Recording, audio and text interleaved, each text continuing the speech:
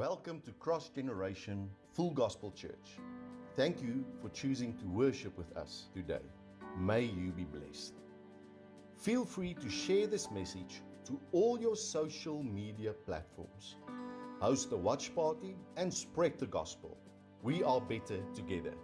If you are not part of the e-family yet, send us an email or a message and we will connect with you as soon as possible. Trust you'll enjoy the fellowship with us. Blessings.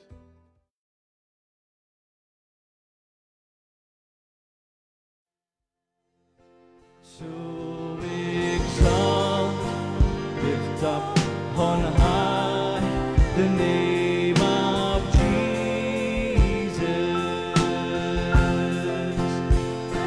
Glorify, glorify Christ Jesus the King.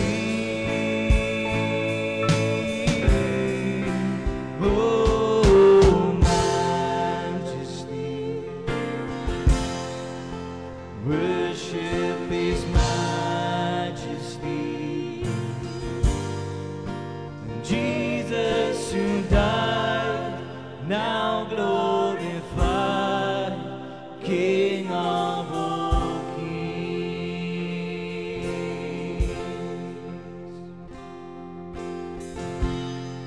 This is Jesus. As we worship you, Lord, I can only imagine what it will be like when I walk by your side. I can only imagine what my eyes will see when your face is before me. I can only imagine. I can only imagine.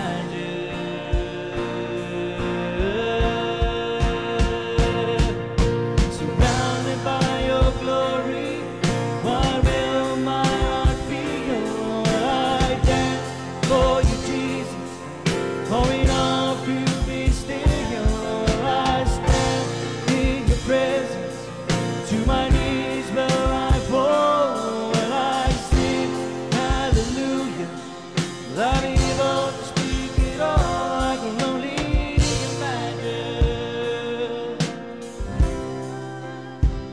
I can only imagine. I can only imagine when that day comes, when I find myself standing in the sun. I can only imagine when all I would do is forever, forever worship you. I can only imagine. I can only imagine.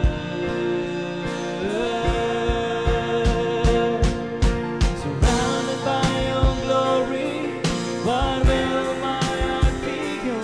Will I dance for you, Jesus, or in all of you be still? Will I stand in your presence? To my knees will I fall? Will I sing hallelujah? Will I be able to speak it all? I can only imagine. 'Cause I can only imagine.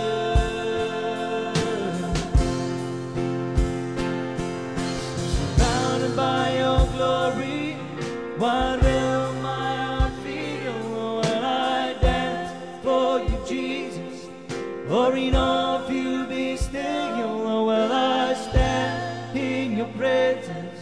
To my knees will I fall? Will I sing hallelujah? Will I be able to speak it all? I can only imagine. I can only imagine. I can only imagine. I can only imagine. Yes, Lord, we can only imagine, Father. Lord, your grace, your wonderfulness. Father, we can only imagine how awesome you are, Father. Nothing we can say or explain can put you inside of a box, Father. But your worthiness and holiness is above all else, above all minds, above all anything on this planet and in this universe, Father. You are perfect, Father. And we worship you for that, Lord. Yes, Father, the air that we breathe is the breath that you gave us. Yes, we worship you, Father. Thank you, Jesus.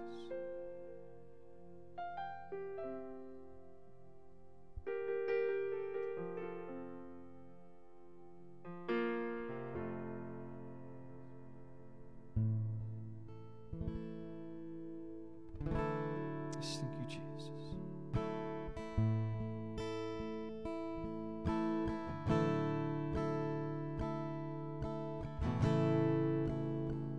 This is the air I breathe. This is the air I breathe. Your holy presence living in me. And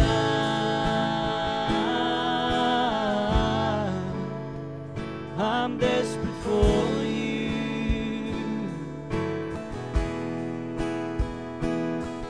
And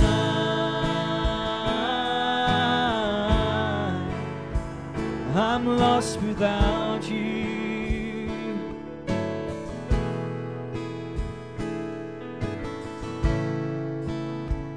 This is my daily bread. This is my daily bread. Your very word spoken to me. And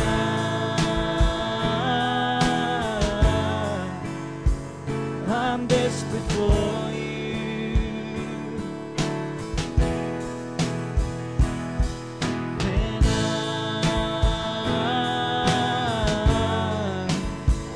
I'm lost without you.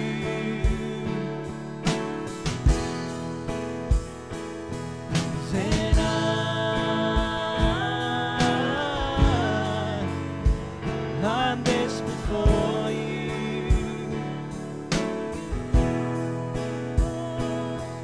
And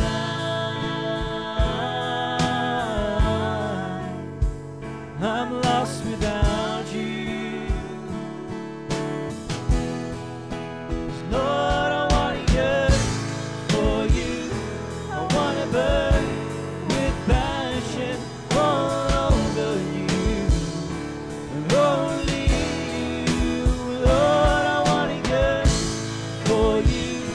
I want to burn with passion all over you.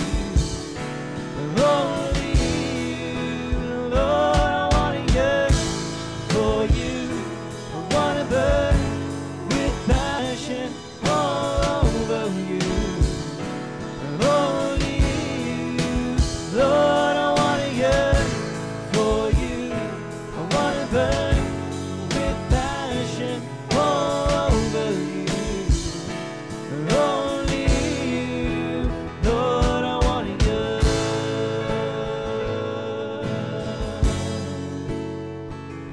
over you.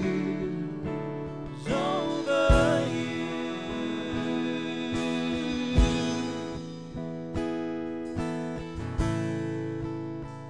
This is my daily bread.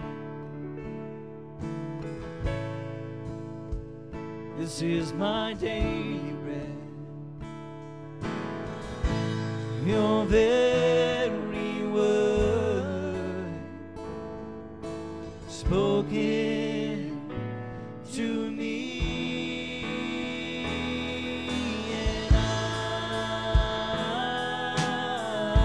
And I'm desperate for you.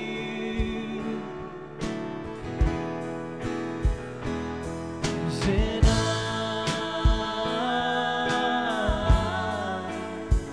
I'm lost without you, oh Lord.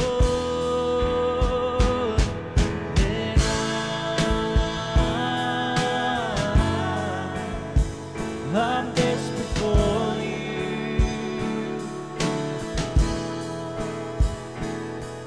And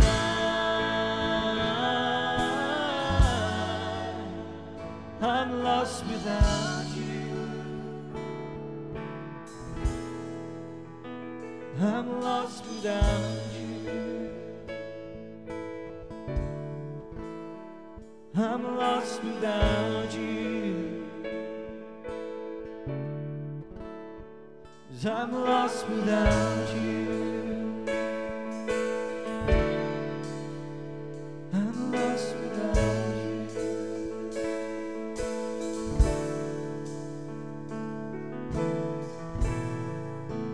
Yes, Lord. What a wonderful privilege, Father, that we can say that we want to yearn for you. Lord, the word yearn literally means a desperate need or longing for something or someone. And Father, we have that desperate longing for you. We have that desperate longing for your presence and for your love in our lives. Father, I pray that you will bless every person here this morning. Everyone that's watching right now, that's tuned into this worship music, Father, I ask you will bless them. But Father, that we also will know in our hearts, in our minds, that we worship a living and powerful God, and that it's time for the body of Christ to come together again, to worship you under one roof, to be part of the fellowship, and to be part of a bigger picture that is the body of Christ. I pray this all in your wonderful and mighty name, Father. Amen. Amen. Take our seats. Thank you, church.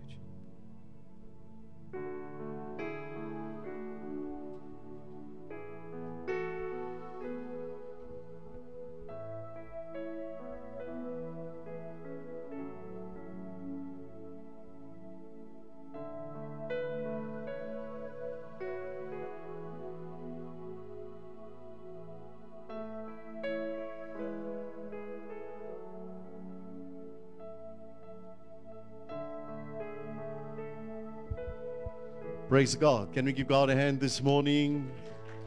Also say thank you to all the musicians. It's such a privilege to be in a place of worship. Such a privilege. And I hope that one of these days, all of our faithful family will be together again, so that we can worship together and praise together the King of Kings. He's worthy to be praised. He's worthy of all of my and our offerings this morning. God is good. And all the time, God is good. So we, as a denomination, is really all over South Africa, really in a place where we say thank you to the Bible Society. And this morning I'm also going to minister just a bit on that, on the Word. And so while we're busy with this and getting ready for our service, please check out the Bible Society. Thank you for each and everyone that's sowing into the Bible Society, so that we are still currently in process of getting the Word of God out there, the physical Word of God, like what you and me, what we have in our hands, that we can spread it in this way. And we want to thank them also this morning for the wonderful work that they are doing. And in a while, we're all going to stand together and pray for the Bible Society as well. We all know that as Christians, we will be challenged in our own faith. You'll be challenged. Sometimes the challenge comes in the form of temptation. And the enemy knows exactly when to target us, when we're at our weakest. And he knows precisely what tempts us most. If you can't say amen, say ouch. He knows what tempts us most. And often the challenge comes when the world is in disarray, when the world way in a counter-cultural to God's way. And we want to be accepted. We want to be in the in crowds. And it's difficult to always say or do the right thing as a child of God. And of course, we are challenged when we face trials that cut us to the bone, like grief, loss, sickness, disappointment. Are you here, church? That can all lead us to waive our beliefs. But there are 3 ways this morning that I want to minister on. 3 ways to stand firm in your faith. Are you ready? 3 ways to stand firm in your faith. Do you want to stand firm in your faith? All right. So the first one is we have to know upon what we are standing. Thank you for each and everyone writing this down. We have to know upon what we are standing. And I want to read to you in Psalm 40 verse 1 and 2. In the Afrikaans it's verse 3. I don't know why. Ask the Bible Society. Psalm 40 says, I waited patiently for the Lord. He turned to me and heard my cry. He lifted me out of the slimy pit, out of the mud and mire. He set my feet upon a rock and gave me a firm place to stand. Isaiah 7 verse 9, the B part in the NIV says, if you do not stand firm in your faith, you will not stand at all. So when we face with challenges to our faith, how does the Bible encourage us to stand firm? We need to stand on the Word of God. And we need to stand on Jesus Christ, who is our rock. When God reached down and saved us, He lifted us out of the pit and set us on the rock. And John 14 verse 6, 17 verse 7 is very clear. So then, brothers, stand firm and hold to the teachings we passed on to you, whether by word or mouth or by letter. Here's letters to churches in here. It's the word of God. 2 Thessalonians 2 verse 15. So then, brothers, stand firm and hold to the teachings we passed on to you, whether by word or mouth or by letter. Isaiah 40 verse 8. The grass withers and the flowers fall, but the word of God stands forever. Can we just say hallelujah? The word of God stands forever. And that's why I'm so thankful for a place like the Bible Society of South Africa. And I'm going to ask Pastor Rudy to be ready to read to us a prayer this morning that all of the churches over South Africa will be praying. Can we stand together and pray this together as a faith family? Thank you, Pastor. Let's close our eyes. Almighty and eternal God, we thank you for 200 years of Bible Society work in South Africa. We thank you for your gracious provision. We thank you for your fruitful collaboration between the churches and Bible Society. We thank you for the many translations that have been completed and the many millions of Bibles that have enabled countless numbers of people to understand your word. We thank you for all who have worked faithfully and for those who still labor faithfully. to accomplish this task. We thank you for all those who have generously supported the work in the past and for those who still do. Guide and bless the work of Bible Society, Lord, in South Africa and throughout the United Bible Societies Fellowship, so that all the people of our land and all the people of the earth may hear you speaking to them in their own heart's language. Strengthen all those involved in Bible Society and ministry, so that the light of your word may shine to the furthest reaches of the earth and into the darkest corners of our world. Help us to bring an end to Bible poverty. Bless our 2 million Bibles project, we pray, Father. May your word be a lamp unto our feet and a light unto our path, and a beacon of hope for all. May this year, in which we celebrate 200 years of Bible Society work in our beloved land, truly be a year of the Bible, a year in which your word is held high and your name glorified. Through Jesus Christ our Lord we pray. Amen. Amen. Thank you. You may be seated.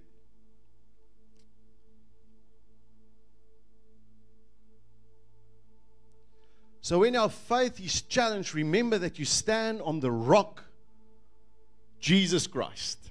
He's our rock. He's our foundation. His word is a firm place to stand. He does not change.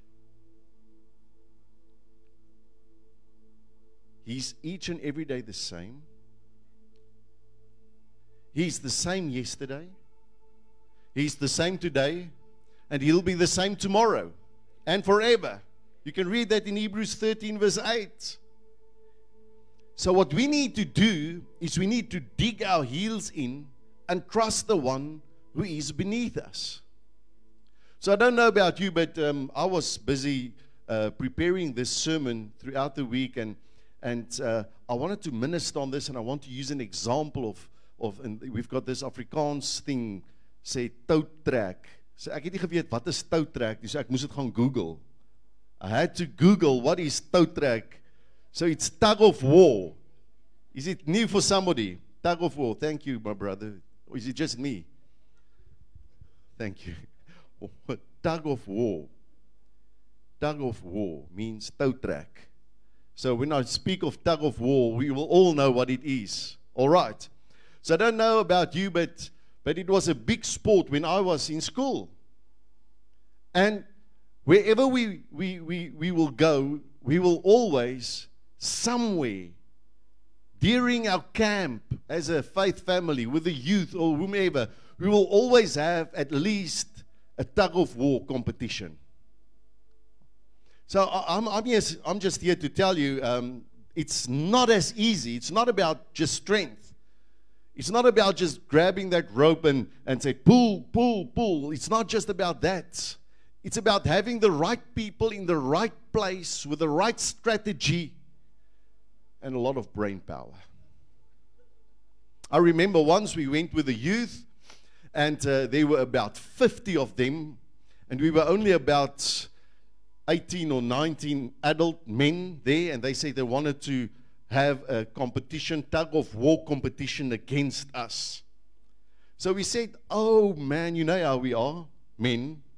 We said to the youth, you can bring all of you can come. And only the 17 of us will stand there. And then 2 of them said, listen, I've got back pain. So at the end, we were only 13. But still I said, because we have faith in our strength as adults, as men, big egos, amen. I said, bring it on, all of you, against the 13 of us. But, first of all, you have to all run to your rooms and learn one scripture out of your head. And if you don't know one scripture out of your head, there will be no competition. 1, 2, and they were all running to their rooms.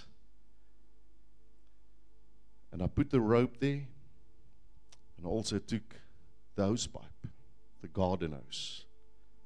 And where they're supposed to stand, I made sure that it's very slippery there. And the moment we started to pull, I said to the guys, listen, they are going to give everything that they have. Within the first minute, within the first couple of seconds, they're going to give everything they have. So all we need to do is we have to stand firm. In Afrikaans sê jy moet net daarin hang net. So you put your heels in the ground and you just hang backwards and you just hold them.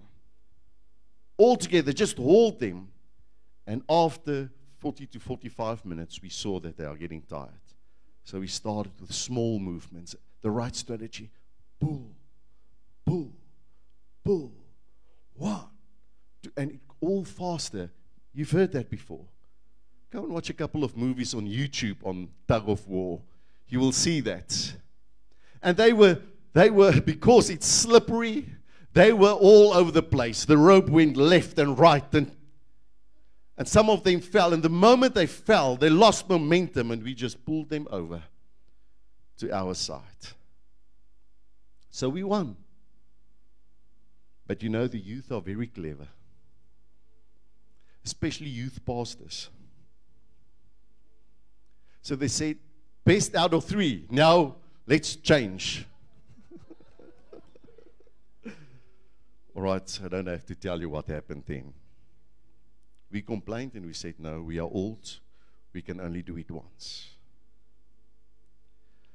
Why am I telling this? Because it's important that we realize that sometimes it's just very, very important to stand firm, dig your heels in, and trust the one who is beneath you. He's not slippery. He's not shaking. He's not moving. He's a firm foundation. Jesus Christ is our firm foundation on which we can stand and trust.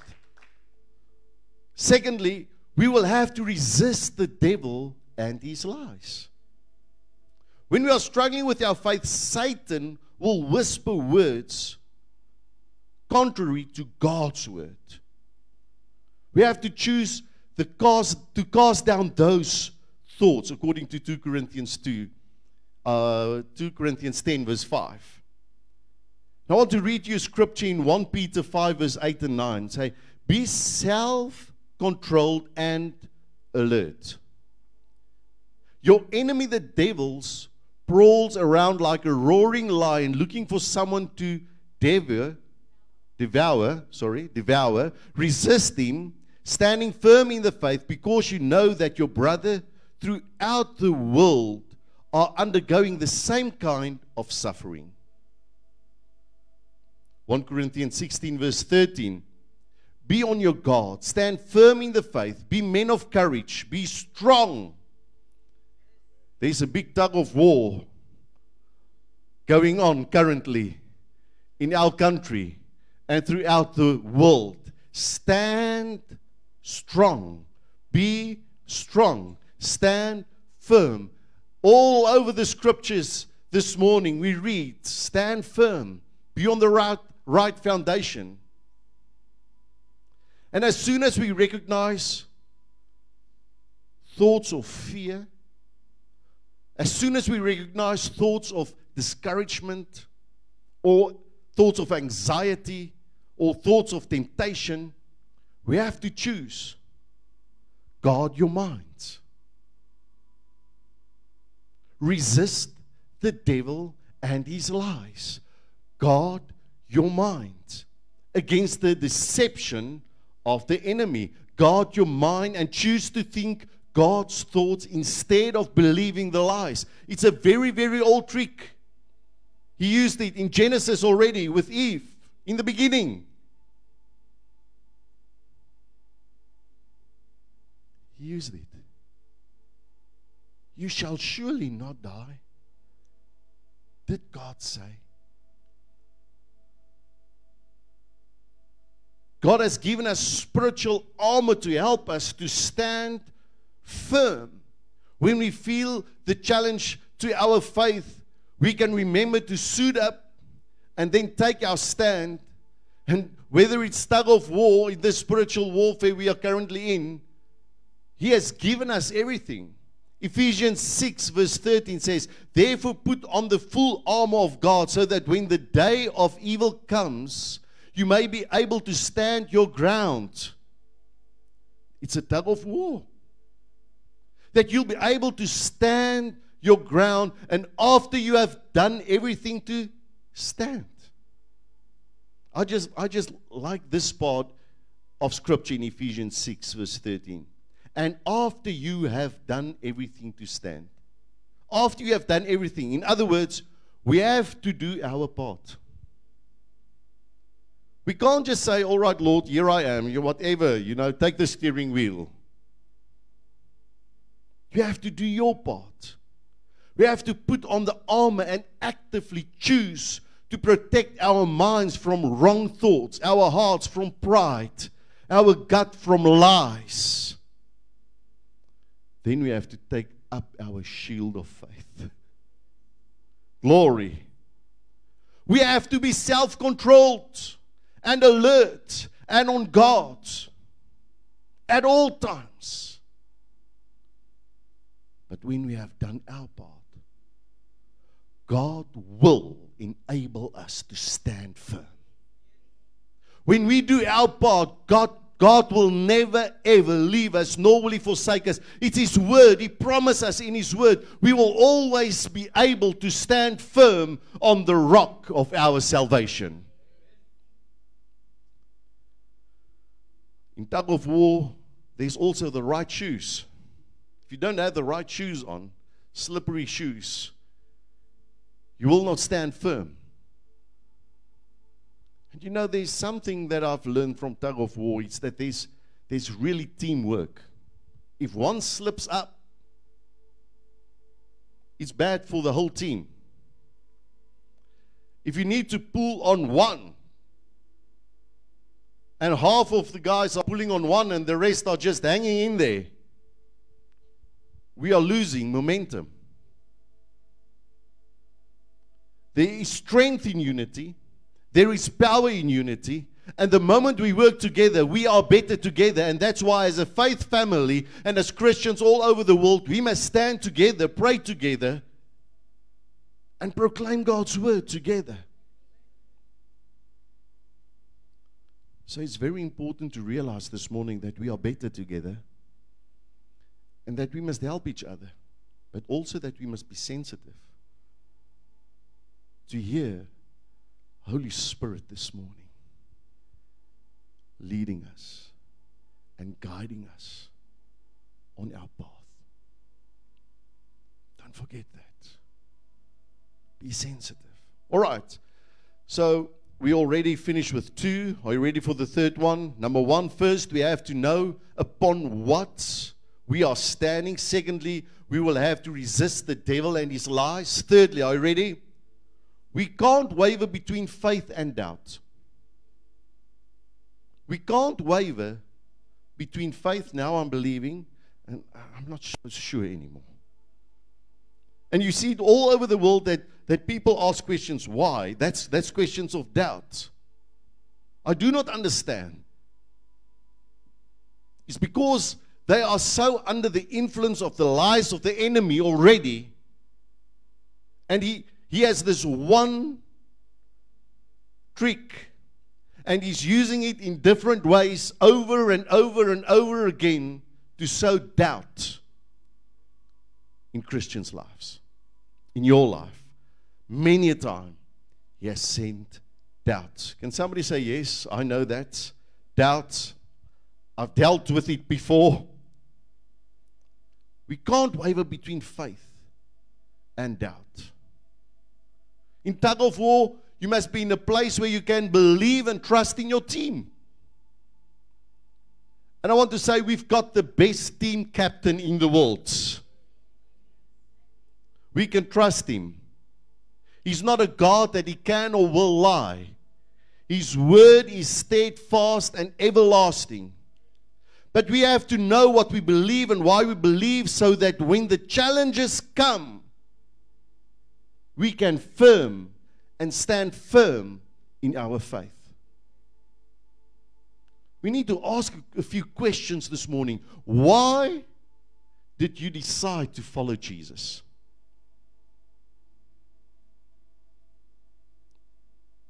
And when I ask these questions in the counseling room, then I get strange answers. Why did you decide to follow Jesus? Why do you choose to serve Him?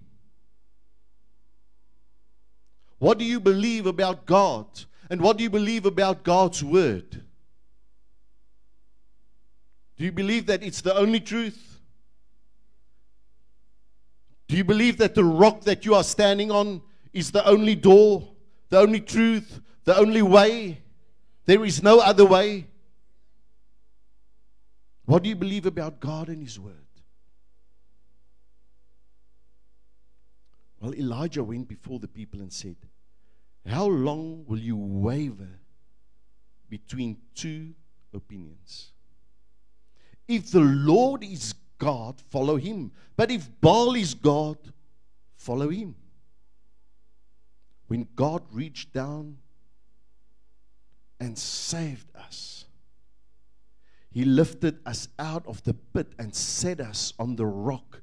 Jesus Christ is the rock. Jesus Christ is the answer. When He took you out of that pit, He put you on the steadfast rock, Jesus Christ. And He is a firm place to stand. He is the truth. He is the word of truth. He is the light. You can read John 14 verse 6 and John 17 verse 7. Read it again and again and again. There is nowhere else. So Elijah in 1 Kings 18 verse 21 asked these questions. If God is God, follow Him. But if Baal is God, follow him. I think sometimes we struggle, we waver between waiting to follow God and wanting to follow the world.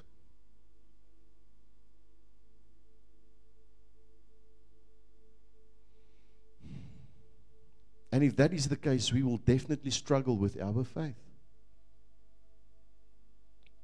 Wanting to follow God and wanting to follow the world. And I've seen it many times that with our words we say, I will follow Christ. But with our deeds, I can see they're following the world. And that is why Elijah, he's actually very angry here in 1 Kings 18 verse 21. If the Lord is God, follow him. But if Baal is God, follow him. Stop wasting our time. Choose, make a decision. Who do you want to follow? Maybe there are some of us wavering between, am I fully committed serving God?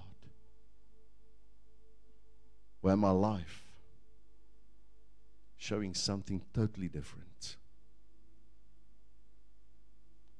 And if you know that God is good and God is good, there is no question. Don't let the devil make you think Satan has something better to offer you in this world. This world is not my own. It's a lie. This is just a temporary place for us. Only God is God, and He alone knows what is best for you and me, what is best for us. Only God knows that. He alone is the path to life. He alone is the path to love. The enemy came and said, there's a different path to life. There's a different way of love. I want to come and say this morning, I want to proclaim it. There is only one life. There is only one love. And there is only one victory. And that victory is Jesus Christ, our Lord and Savior. There is nothing else, no one else. Let's consider Abram and his faith.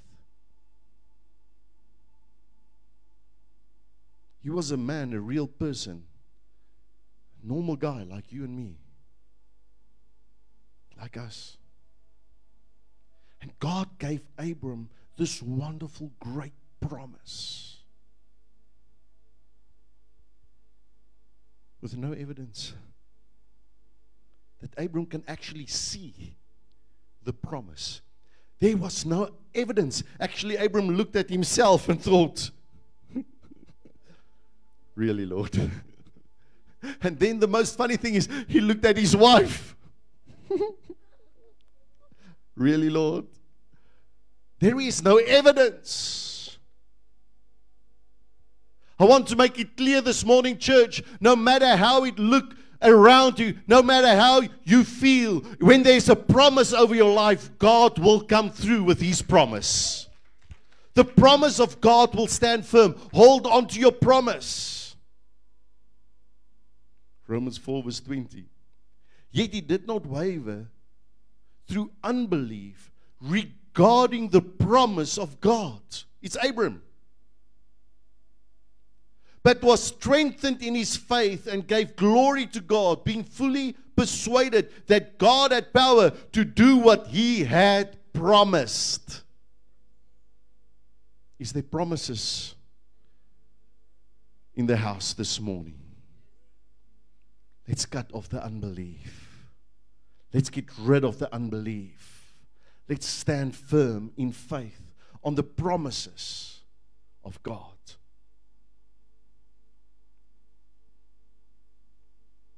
Abram made mistakes. He wasn't perfect. But he was fully persuaded for God. We are all human. We all make mistakes. But the final question for you this morning is, are you fully persuaded? Are you fully persuaded? Are you fully persuaded today that God is able to do what He has promised?